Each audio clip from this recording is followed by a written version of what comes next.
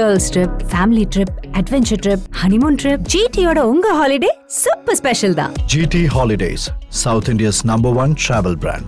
You know you're special when you're with GT Holidays. கனடாவில் குடியுரிமை பெறவும், ஸ்டூடெண்ட் விசா, பிசினஸ் விசா பெறவும் நீங்கள் அணுக வேண்டிய இடம் CANNEXT.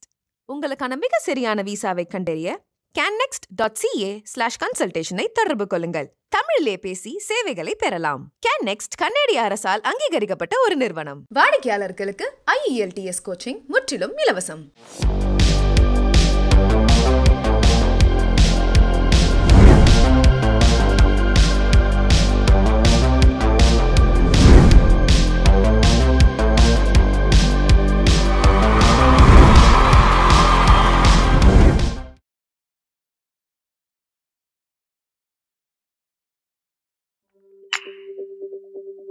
Chai with Chithra.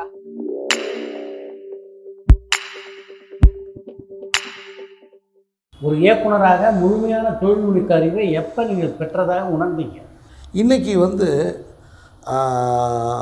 நிறைய பேர் குறும்படங்கள் எடுக்கிறாங்க இல்லையா?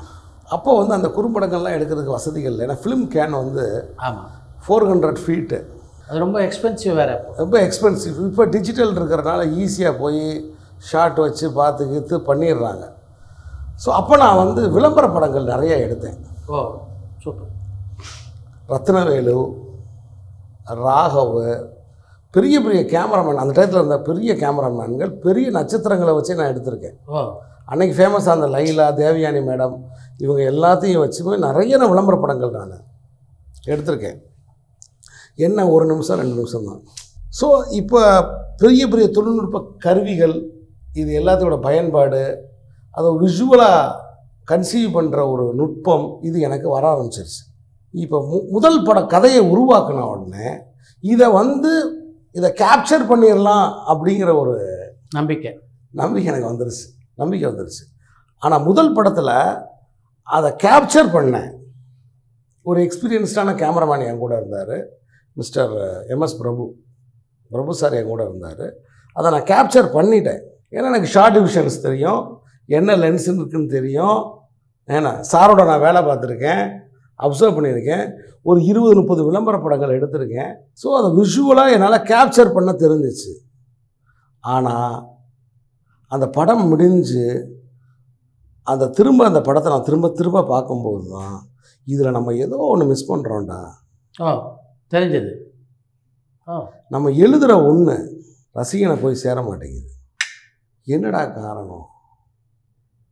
நான் அழுதுகிட்டே எழுதுனது ரசிகை எரிச்சல் அடைகிறானே, அங்கே ரசிகன் கண்ணில் கண்ணீர் வரலையே. உன்னோட உணர்ச்சியை உனக்கு கடத்துறதுக்கு என்னடா பிரச்சனை அப்படின்னு பார்க்கும்போது, நீ ஒரு திரைக்கதையை எழுதிட்டு அதை டெக்னிக்கலாக அதை அப்படியே அதை கேப்சர் பண்ணுற ஒரு ஆளாக தான் இருந்திருக்க. ஒரு இயக்குனராக உள்ள நீ வேலை செய்யலை, உணர்ச்சிகளை கடத்த முடியலன்னு ஃபீல் பண்ணுவேன். ஒரு இயக்குனராக அந்த சீனோட பர்பஸை கரெக்டாக டெலிவர் பண்ண தெரியல. அவனுக்கு பவுலிங் போடுற, விக்கெட் விழுக மாட்டேங்குது. ஆனால் அதுக்காக 4 அடிக்கலை, டிஃபென்ஸ் ஆடிக்கிட்டே இருக்கான். விக்கெட் எடுக்க முடியும், கரெக்டாக போய் ஸ்டம்பில் பட மாட்டேங்குது, டேர்ன் ஆகி பட மாட்டேங்குது, படுற மாதிரி கிட்ட போயிடுது. இது எப்படா என்னடான்னு உட்காந்து ஒரே யோசிக்கும்போது தான் ஓஹோ ரைட்டு, ஒரு 2 வருஷம் காத்திருப்பு. அதுக்கப்புறம் தான் தென்மேற்கு பருவக்காற்று. நான் என்ன நினச்சி எழுதணுனோ ஒரு அனுபவத்துக்கு அப்புறம் அதை ஆர்டிஸ்ட் வச்சு நம்ம கன்வே பண்ணும்போது, அந்த வசனங்கள் அந்த இசையோட அதை பண்ணும்போது, தென்மேற்கு பருவக்காற்று கிளைமேக்ஸ் பார்த்து அழுகாமல் யாருமே இருந்ததில்லை. எல்லாருமே இடையில நிறைய இடத்துல மெய்சிலிட்டு போனாங்க. நிறைய பேர் அதை நான் இந்த உலகத்தில் இருக்கிறத எனக்கு அடையாளம் காட்டின படம் அந்த படத்தை. உங்கள் முதல் படத்தினுடைய தோல்வி உங்களை ஏதாவது சலனப்படுத்திச்சா? அவ்வளவுதான். எனக்கு எதுவுமே தெரியாதுன்னு நினச்சிட்டேன், பயந்துட்டேன். ரொம்ப நம்பிக்கையாக இருந்தேன். ஒரு அறியாமை மேகம் அப்படியே மேலே சூழ்ந்துருந்துச்சு. அதான் நான் சொல்கிறேன்ல உங்களுக்கு, ஒரு டெக்னிக்கலாக பேப்பரில் எழுதுறத காட்சிப்படுத்திட்டா நம்ம இயக்குனர் நினச்சிக்கிட்டு இருந்தேன். அது இல்லைடா, இன்னும் நெருக்கமாக யதார்த்தமாக உண்மையாக அந்த உணர்ச்சி கன்வே ஆகணும் அப்படிங்கிற உண்மை எனக்கு தெரிஞ்சிச்சு. அந்த தாக்கத்திலேருந்து எப்போ வெளியில் வந்தீங்க நீங்கள்? நான் கிட்டத்தட்ட ஒரு வருஷம் இருந்தது. ஒரு 6 மாதம் ஒரு மாதிரியாக இருந்தேன். கரெக்டாக சொல்லணும்னா நம்ம தோத்துட்டோம், இனி நம்மளால் ஜெயிக்க முடியாது, நமக்கு எல்லாமே முடிஞ்சிருச்சு, இனி சினிமாவில் அடுத்த வாய்ப்புங்கிறது நம்ம கிடைக்காது நானே முடிவு பண்ணிவிட்டு ஒரு அவநம்பிக்கையின் பள்ளத்தாக்கில் கிடந்தேன். அதுக்கப்புறம் திருமணம் நடந்துச்சு, ஒரு குழந்தையும் பிறந்துச்சு. அந்த குழந்தை பிறந்த பிறகு தான் அந்த குழந்தைய நான் கவனித்தேன். ஏன்னா நம்மளே யாரை நம்பி அந்த உலகத்தில் இருக்கணும்னு தெரியல, நம்மளை நம்பி ஒரு ஜீவன் வந்திருக்கு. அந்த குழந்தை தான் அது எந்திரிச்சு தத்தக்கா புத்தக்கா நடந்து நம்ம கையை பிடிச்சி இழுத்து நம்மளை கொஞ்சம் நேரம் நடக்க வச்சிச்சு. அவன் தென்மேற்கு பருவ காற்று அதை உருவாக்கி அதை முயற்சி பண்ணிக்கிட்டு இருந்துட்டாங்க. அப்பயும் கொஞ்சம் விளம்பர படங்கள்லாம் வந்து கொஞ்சம் என்னை காப்பாற்றி விட்டுச்சு. ஸோ அப்படியே அனுபவங்கள் வந்து கற்றுக்கிறது தான். தவறுகள் ஒரு வேலை செய்யலைன்னா தவறு நடக்காது, தவறு நடக்கலைன்னா நமக்கு கற்றுக்க முடியாது. நீங்கள் தமிழ் சினிமாவில் வித்தியாசமான ஒரு நடிகர் அப்படின்னு பெயர் பெற்றிருக்கிற விஜய் சேதுபதியை தென்மேற்கு பருவ காற்று படத்தில் தான் நீங்கள் அறிமுகப்படுத்தினீங்க. எப்படி நிகழ்ந்தது? அது நிகழ்ந்துருச்சு. அது நிகழ்ந்து கிட்டத்தட்ட 2010, இப்போ 2020, 12 வருஷம் ஆயிடுச்சு. அப்போ என்னையும் நம்புறதுக்கு இந்த உலகத்தில் யாருமே இல்லை.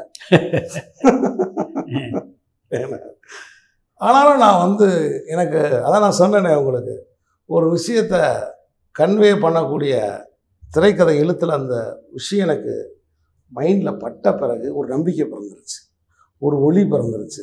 அந்த நம்பிக்கை வந்து எப்படின்னா, அதை வாய்மொழியாக சொல்லும் பொழுதே எதிரில் கேட்குறவங்க கண்கள் கலங்குற மாதிரி ஒன்று உருவாகிருச்சு. உருவான உடனே அந்த டயத்தில் ரொம்ப ஒரு திடமாக இருக்கும்போது தான் விஜய் சேதுபதி நிறைய பேரை நான் அந்த பரிசோதனை பண்ணி பார்த்தேன். நிறைய பேர் வந்தாங்க, நிறைய பேர் போனாங்க. சிலர்லாம் அட்வான்ஸ் வாங்கிட்டு போயிட்டு திரும்ப கொண்டு வந்து கொடுத்துட்டாங்க. வேறு படத்தில் அவங்க பிஸியாக இருக்கேன், நிறைய பேர். ஸோ அப்படி தேர்வுகள் வந்துக்கிட்டு இருக்கும்போது மிஸ்டர் விஜய் சேதுபதி அப்போ ஒரு முயற்சி பண்ணிகிட்டு இருக்கார் படங்களை நடிக்க. வந்தார், வந்து என்னை பார்த்தாரு, எதுவுமே கேட்கல. அவன் நின்னார், ஃபோட்டோ கொடுத்து ஒரு CD கொடுத்தேன். என்னன்னு கேட்டேன். ஏதோ ஷார்ட் ஃபிலிம் நடிச்சுக்கணும், நம்ம எடுக்கிறது பெரிய படம்ட்டு இதை நீயே வச்சுக்கோ. அந்த ஃபோட்டோ பார்த்தே பிடிச்சி போச்சு. கண்ணில் ஒரு அன்பு இருந்துச்சு. இந்த அன்பு எல்லோரும் ஈர்க்கும்னு நான் நினச்சேன். அப்புறம் நான் வந்து உடனே கூப்பிட்டு, நாச்சியப்பன் சார் தான் மேனேஜர், இந்த பையன் ரொம்ப அழகாக இருக்கான் நாச்சியப்பன் சார், கூப்பிட்டு புக் பண்ணிடுங்க. ஓகேன்னு கூப்பிட்டு அக்ரிமெண்ட் போட்டு ஒரு 5000 அட்வான்ஸ் கொடுத்துட்டாரு. அதோட நாங்கள் ஷூட்டிங் ஸ்பாட்டை கூப்பிட்டு போன பிறகு தான் என் ரூமுக்கு பக்கத்தில் ரூம் பண்ண சொல்லி அதுக்கப்புறம் தான் அந்த ஸ்கிரிப்ட் புக்கையும் நான் சேர்த்துட்டு போனேன். என்னென்னா, அப்பயே அதை படிக்கக்கூடிய ஒரு ஸ்கிரிப்ட் புக்கை படித்து அதை புரிஞ்சிக்கக்கூடிய ஒரு ஆற்றல் அந்த இளைஞன்ட்ட இருந்துச்சு. ஸோ அந்த வயசுலேயே இருந்துச்சு. அதை நான் சொல்கிறது உண்டு, நான் யாருமே நம்பாத காலத்தில் நான் ஒரு ஜீவனை நம்புகிறேன், அந்த ஜீவன் என்னை நம்புச்சு. கரெக்ட். அந்த நம்பிக்கை அந்த படத்தில் படத்தில் நிறைய பேரை நான் நம்பினேன். என்ஆர் ரகுநந்தனை நம்பினேன், ஒரு நல்ல மியூசிக் டைரக்டர் என்ஆர் ரகுநந்தன். அதே மாதிரி அந்த படத்தில் வந்து கேமராமேன் செலியன் வந்தார். ஸோ அதுக்கு முன்னாடியே அவருக்கு வந்து அவரோட ஃபோட்டோகிராஃபிக்கு ஒரு ஸ்கோப்பான படங்கள் சரியாக அமையாமல் இருந்துச்சு. ஸோ அதுக்கு முன்னாடி அவர் எடுத்த படங்கள்லாம் வந்து மகிழ்ச்சி, ரெட்டைச்சுழி, இது மாதிரி படங்களாக பண்ணிட்டு வந்தார்.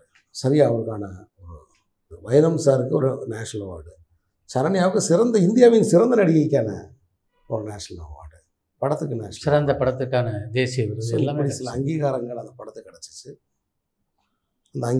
அந்த அங்கீகாரம் எனக்கு ஒரு தன்னம்பிக்கையும் ஒரு உரத்தையும் கொடுத்துச்சு. ரெண்டாவது படத்துலேயே இது கிடைக்கிறது அப்படின்றது நிஜமாகவே ஒரு மிகப்பெரிய விஷயம். இந்த படத்துடைய படப்பிடிப்பின் போது நம்முடைய தேர்வு சரியானது தான் அப்படின்னு விஜய் சேதுபதி நடிப்பை பார்த்து எப்போ நீங்கள் உணர்ந்தீங்க? ரெண்டாவது நாள். அப்படியே ரெண்டாவது நாள் ஒரு கேட்டை திறந்து உள்ளே வரும்போது நான் சொன்னேன், நான் டேய் தமிழ் சினிமா கேட்டை ஒருத்தர் திறக்கிறான்டா. அபூர்வராங்கள ரஜினி திறந்தார், அதுக்கப்புறம் தென்மேற்கு பருவ காற்றில். சார் நீங்கள் பயங்கரமான ஆள் சார், இதை கொண்டு எங்கே கனெக்ட் பண்ணுறீங்க பாருங்க. அதாவது என்னென்னா, ஒரு ஸ்கூல் கேட்டை திறந்துட்டு உள்ளே வரணும், கேட்டுக்குள்ளே வரணும், சொன்ன தமிழ் சினிமா கேட்டால் திறக்கிறான்னு சொல்லி பக்கத்தில் அசிஸ்டன்ட் டைரக்டர்கிட்ட சொல்கிறேன். அப்போ சேதுட்ட ஒரு சின்ன அச்சம் இருந்துச்சு. அது நான் அப்புறம் தான் கேட்டேன், இப்போ தான் கேட்டேன், ஏன் சேது நீ அப்போ நீ ஒரு மாதிரி இல்லை சார், நீங்கள் அதுக்கு முன்னாடி தான் ஒரு ஆக்டரை வந்து அந்த படத்துல இருந்து தூக்கி இருந்தீங்க. ஆமாம், ஒரு தம்பி அவனை வந்து நீங்கள் வர வச்சிங்க, அவன் கொஞ்சம் அந்த அவரை தூக்கிட்டீங்க. ஏதோ அந்த நேரத்தில் ஒரு இயக்குனர், அதாவது என்னென்னா சேது என்கிட்ட சொல்கிறது என்னென்னா, நீங்கள் வந்து ஒரு சிற்ற அரசன் சார், நீங்கள் போர் புரியும் போது நான் பக்கத்தில் இருந்து பார்த்துருக்கேன் சார்லாம் சொல்லுவார். நீங்கள் நம்புங்க சார், நீங்கள் ஒரு சிற்ற அரசன் சார், நீங்கள் அது ஒரு சிற்றரசனின் போர், எது தென்மேற்கு போடுவாங்க அப்படி கேட்டால் சொல்லுவாப்புல. அப்படி ரொம்ப நான் எவ்வளோ சோர்வாக இருந்தாலும் என்னை உற்சாகப்படுத்தக்கூடிய அந்த அந்த எதை நான் சொன்னால் என் மனம் வந்து சந்தோஷப்படும் அப்படிங்கிறது சேதுக்கு நல்லா தெரியும். ஸோ அப்படியான ஒரு உறவு அது. ஒரே வார்த்தையில் சொல்லணும்னா, என்னை யாரும் நம்பாத காலகட்டத்தில் நான் நம்பிய ஒருவரும், அவர் என்னை நம்பினதும், என்னை நம்பின சில கலைஞர்களும், அது கேமராமேனாக இருக்கட்டும், வைரம் சார் பெரிய ஆளுமை, சரண்யா மேடம் பெரிய ஆளுமை, இவங்கெல்லாம் எங்கள் கூட வந்ததுனால அந்த படத்துலேருந்து நாங்கள் நிறைய வெளிப்பட்டோம். வைரமுத்து மேலே உங்களுக்கு ஒரு தனி ஒரு பிடிப்பு எப்போதுமே இல்லையா? அதாவது இந்த படம் தென்மேற்கு பருவக்காட்டு படத்தை அவர் தானே ஃபஸ்ட்டு வெளியில் சொன்னார். அந்த நன்றி உணர்ச்சி எனக்கு எப்பயுமே உண்டு. அது நம்ம தொடர்ந்து என் படத்துக்கு நல்ல பாட்டு எழுதுறாரு. இப்போ ஒன்று மியூசிக் டைரக்டர், படா மியூசிக் டைரக்டர் இருக்கணும். எனக்கு இப்போ ஒரு லிரிக் ரைட்டர்னு உலகம் பூரா தெரிஞ்ச ஒரு ஆளாக இருக்கார். எனக்கு அந்த வகையில் ஒரு வசதி தானே எனக்கு. என்னை பற்றி என் சிறு படங்களுக்கு அது வந்து ரொம்ப உதவியாக இருக்கும்ல. தென்மேற்கு பருவக்காற்று படத்தை தொடர்ந்து உதயநிதி ஸ்டாலினுடைய தயாரிப்பில் நீர்ப்பறவை படத்துக்கு இயக்கக்கூடிய வாய்ப்பு உங்களுக்கு கிடைச்சது. எப்படி அமைஞ்சது அந்த வாய்ப்பு? நீர்ப்பறவை வந்து தென்மேற்கு பருவக்காற்றுக்கு தியேட்டர் முடிஞ்ச உடனே 2012 வந்து ஒரு படம் ஒன்று பண்ணலாம் அப்படின்னு சொல்லி என்னை கூப்பிட்டு கூப்பிட்டு கதை இருந்தால் சொல்லுங்கன்னு சொல்லி கேட்டாங்க. கேட்ட உடனே சரிட்டு ஒரு கதை நான் சொன்னேன். சொன்ன உடனே அதுக்கு ஒரு ஆர்டிஸ்ட்டு, நான் உடனே சேது தான் நான் கூப்பிட்டு போனேன். உடனே சேதுவை கூப்பிட்டு போன உடனே அப்போ நான் சொன்னேன் 2 படம் நடிச்சுக்கிட்டு இருக்கான், நடுவில் கொஞ்சம் பக்கத்தை காணா, அப்புறம் இன்னொரு படம் ஒன்று, இந்த 2 படம் நல்லா வந்திருக்குன்னு சொல்கிறாங்க. ஸோ ஏற்கனவே தென்மேற்கு பருவக்காற்று என் கூட வந்த பையன், நம்ம படம் எடுத்து முடிக்கும்போது அந்த படங்கள் வந்துடும், அதனால் இந்த பையனே நம்ம போட்டுக்கலான்ற மாதிரி நான் கேட்டுக்கிட்டு இருந்தேன். இன்னும் கொஞ்சம் பாருங்களேன், பெட்டராக பாருங்களேன் அப்படின்னு அவங்க ஆஃபீஸை சொல்லிகிட்டே இருந்தாங்க. ஸோ அதுக்கப்புறம் விமல் நிறைய பேரை வர சொல்லி நான் பேசிட்டே இருந்தேன். அப்போ தான் விஷ்ணு விஷால் வச்சு அந்த படம் நம்ம பண்ணணும். அது ஒரு உண்மையாக ஒரு மறக்க முடியாத ஒரு பெரிய அனுபவமாக இருந்தது. கடல்புறத்துலேயே போய் அதை ஷூட்டிங் பண்ணி அது ஒரு கல்ட்டு மூவியாக இன்றைக்கி இருக்குது. அது ஒரு கல்ட்டு மூவியாக எத்தனையோ பேரோட மனங்களை பறித்த ஒரு படமாக அது இருக்குது. ஸோ என்னோடய ஒவ்வொரு படமுமே கணநேர தியேட்டரில் என்ன ரெஸ்பான்ஸ் எனக்கு தெரியலை. ஆனால் காலம் கடந்து அது ஊற அந்த படம் எப்படிப்பட்ட ஒரு பாதிப்பை ஏற்படுத்தியிருக்கு அப்படின்னு புரிய வைக்குது எனக்கு. இன்றைக்கி இருக்கிற இந்த 2K கிட்ஸு அந்த படத்தை அவ்வளோ கொண்டாடுறாங்க. அந்த பசங்க அந்த படத்தை பார்த்து அழுகிறானுங்க. அதுக்கெல்லாம் அதோட ரிஃப்ளெக்ஷன் வந்து கீழே வருது, கமெண்ட்ஸில் வந்து போடுறானுங்க சின்ன பசங்க. ஒரு மிக நல்ல நடிகையான நந்திதா போஸோட அந்த படத்தில் பணியாற்றக்கூடிய வாய்ப்பு அவங்க கிடைச்சிது. எப்படி இருந்தது அந்த? ஆக்சுவலாக நான் வந்து பார்த்திபன் சார் அவரை காண்டாக்ட் பண்ணேன், டைரக்டர் பார்த்திபன் சார். அவர் தான் எனக்கு அந்த அழகி படத்துக்கு அட்ரஸ் கொடுத்தாரு. அப்புறம் அவங்கள போய் நான் பார்த்து மீட் பண்ணேன். அப்படி ஒரு ஆர்டிஸ்ட் அந்த அம்மா, அப்படி ஒரு ஆர்டிஸ்ட்டு. அப்போ அவங்க பையன் விகான் குழந்தையோட தான் வந்தாங்க ஷூட்டிங்க்கு. நான் இன்னெல்லாம் ஞாபகம் இருக்குது, திருச்செந்தூர் கோயிலில் போய் அந்த குழந்தை விளையாடுறதுக்கு செப்பு ஜாமான்லாம் வாங்கி வச்சுட்டு, ஏன்னா எப்படி ஷூட்டிங் பண்ணும்போது வீட்டில் அவங்க கூட யாரோ ஒரு வயதானவங்க வந்திருந்தாங்க. ஸோ ரூமில் தான் குழந்தை இருப்பான், ஸ்பாட்டுக்கு வர முடியாது. அப்போ அந்த குழந்தை எப்படி சும்மா இருப்பான்னு சொல்லிட்டு நான் போய் வந்து நம்ம சின்ன பிள்ளையார் செப்பு, மரப்பாச்சி பொம்மை இதெல்லாம் நிறைய வாங்கிட்டு வந்து ஒரு 2000 ரூபாய்க்கு ஒரு பெரிய டப்பாவில் வாங்கிட்டு வந்து வெயிட் பண்ணிகிட்டு இருந்தேன். அந்த அம்மா இதை பார்த்து ரொம்ப சந்தோஷப்பட்டுச்சு. என்னடா இது. ஸோ அப்படி எங்களோட ஒரு 9 days என்னமோ தான் இருந்துச்சு. அவ்வளோ அழகாக நடித்து எனக்கு கொடுத்துச்சு. பெரிய லெவலில் எனக்கு பேரும் கிடச்சிச்சு. அந்த படத்தை பொறுத்த வரைக்கும் இன்னொரு முக்கியமான பாத்திரத்தில் வந்து சமுத்திரக்கனி நடிச்சிருந்தார். ஆமாம், அப்போ வந்து அவர் இந்த அளவுக்கு பிஸியான நடிகர் இல்லை. ஆனாலும் சமுத்திரக்கனி இந்த பாத்திரத்துக்கு தேர்வு செய்யணும்னு எப்படி உங்களுக்கு தோணுச்சு? இல்லை அது வந்து அப்போ வந்து என்னென்னா சமுத்திரக்கனி ஃபோனில் பேசிட்டே இருப்பேன். ஆனால் நீ எங்கனே இருக்கான்னு கேட்டாப்புல. உடனே நானே ஷூட்டிங்கில் இருக்கேன்னா நேராக அங்கே வந்துட்டாப்புல. வந்த உடனே அப்போ நான் வந்து ஆக்சுவலாக இன்னொரு ஆக்டரை தான் மனசில் வச்சுருந்தேன். அவரை காண்டாக்ட் பண்ணிக்கிட்டு இருக்கேன். அவர் டேட்டு பிஸின்னு சொல்லிக்கிட்டு இருக்காரு. அந்த சீனை ஷூட் பண்ணாமல் வெயிட் பண்ணிக்கிட்டு இருக்கேன். அப்போ வந்த உடனே இந்த கதை என்னென்ன கதை கடல் பக்கத்தில் வந்து எடுத்துக்கிட்டு இருக்கேன், என்னென்ன கதைன்னு கேட்டாப்புல. அப்போ நான் அந்த கதையை சொன்னேன். சொல்லிட்டு இந்த உதுமான் கனி அப்படிங்கிற இஸ்லாமிய கதாபாத்திரம் நீ நடிக்கிறியான்னு கேட்டேன்.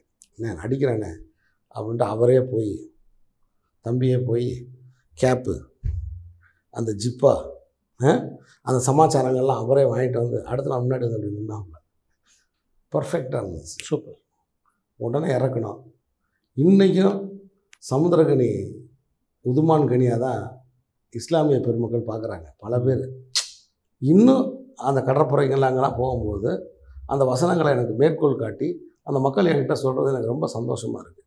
ஏன்னா அதுக்கப்புறம் வந்து சமுத்திரக்கனி ஒரு ஹீரோவாகி தமிழ் சினிமாவில் ஒரு பெரிய ட்ராக்குக்கு போன பிறகு அந்த படங்கள் டிவியில் வரும்போது மேலும் எனக்கு அது புகழ் சேர்க்குது. அந்த படத்தில் நீங்கள் பணியாற்றிய இன்னொரு முக்கியமான நபர் எழுத்தாளர் ஜெயமோகன்.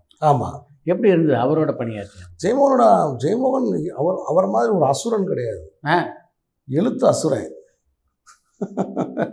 ஜெயமோகன். ஸோ நான் அவரை மீட் பண்ணி எதனால் அவர் அந்த படத்துக்கு வசனம் என்னன்னு நீங்கள் முடிவு பண்ணீங்க? எனக்கு நிறைய அந்த படத்துக்கு சின்ன சின்ன தகவல்கள்லாம் எனக்கு தேவைப்பட்டுச்சு. அப்போ நான் போய் அவர்கிட்ட போய் ஒரு கதை ஒன்று டீட்டெயிலாக ஒரு ஸ்க்ரீன் ப்ளேயோடு நான் சொல்லிவிட்டு இதை எழுதி கொடுங்க, மிச்சத்தை நான் பார்த்துக்கிறேன்.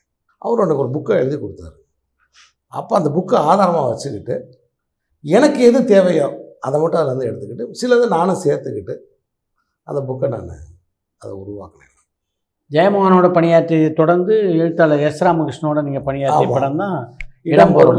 ஆக்சுவலாக இந்த கனெக்ஷனை வந்து எனக்கு உண்டாக்குனதுன்னா அது சீனிவாசன் சார் தான், ப்ரொடியூசர் சீனிவாசன் சார். எழுத்தாளர் எஸ் ராமகிருஷ்ணனை வச்சு உங்களோட ஒர்க் பண்ண விஷ்ணு, உங்களோட ஒர்க் பண்ண விஜய் சேதுபதி, இந்த 2 பேரையும் வச்சு அந்த காலத்தில் ஸ்ரீதர் அவங்க பண்ண மாதிரி ரஜினி சார் கமல் சார் வச்சு பண்ணுற இளமை அந்த மாதிரி ஒரு பேட்டர்னில் நீங்கள் எனக்கு ஒரு ஸ்கிரிப்ட் சொல்லுங்கன்னு ஃபஸ்ட்டு என்னை இனிஷியேட் பண்ணது அவர் தான்.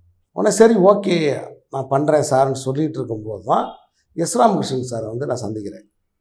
அப்போ எஸ் ராமகிருஷ்ணன் சார் எனக்கு ஒரு கதை சொன்னார். பியூட்டிஃபுல்லான கதை. ஒரு 4 கதை 3 கதை ஒன்றா போகும், அதான் படம். ஸோ அப்போ பெய்டு கில்லரை பற்றி ஒரு கதை ஒன்று என்கிட்ட சொன்னார்.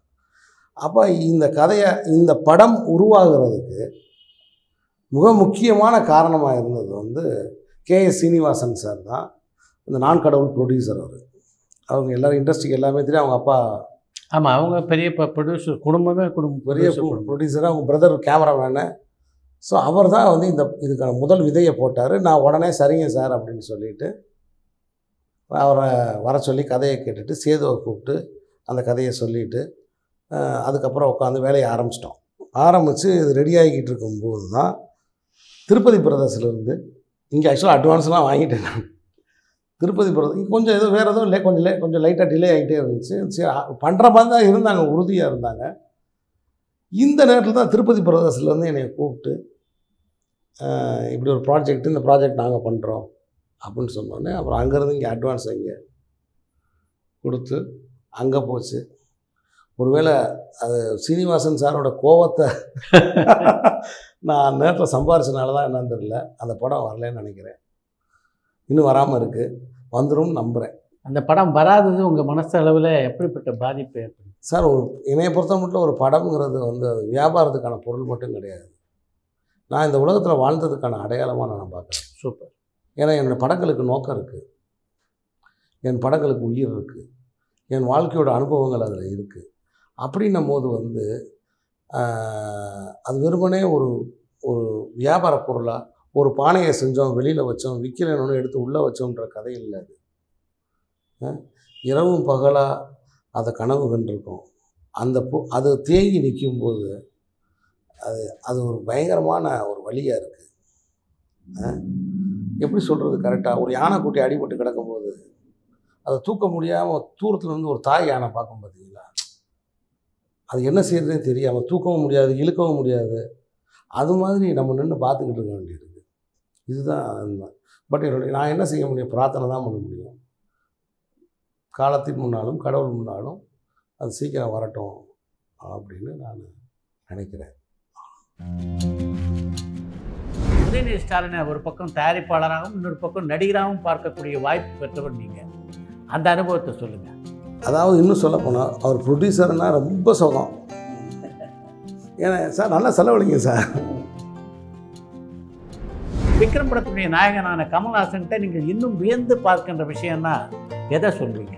கமல் சார்கிட்ட இன்றைக்கி இருக்கிற ஜூனியர் நடிகர்களை பூரா டியூஷன் சேர்க்க போகிறேன். உண்மை. ஒரு உதாரணமாக இருக்கார் சார் அவர். அவரை பார்த்து நான் வியக்கிறேன், ஆச்சரியப்படுறேன். இளையராஜாவும் வைரமுத்து மீண்டும் ஒன்றாக சேர்வதற்கு நீங்கள் முயற்சி எடுத்தது உண்மையா? பகையை தீர்ப்பது என் வேலை அல்ல. பரபரப்பான சினிமா செய்திகள், நட்சத்திரங்களின் பேட்டிகள், சினிமா வரலாறு ஆகியவற்றை பார்க்கவும் படிக்கவும் உங்களுக்கான இணையதளம் talkies.co.